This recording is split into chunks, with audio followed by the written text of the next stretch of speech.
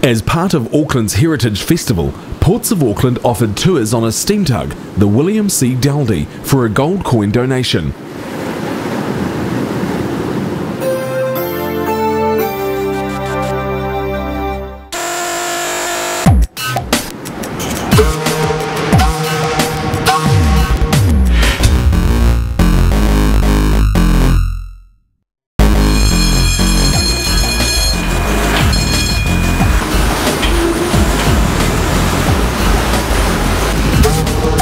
Built in 1935, this was one of Auckland Port's first tugboats and was in service for more than 40 years, powered by a pair of triple expansion engines requiring 3 engineers to operate.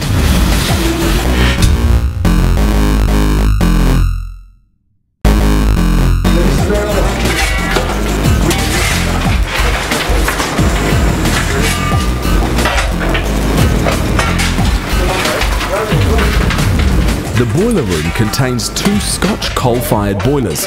They each have 3 furnaces which require the firemen to tend to 6 fires.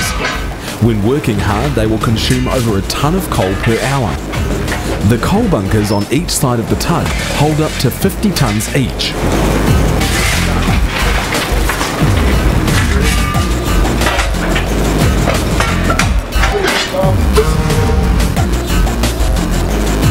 Having left Princess Wharf, the tour provides views of the port operations.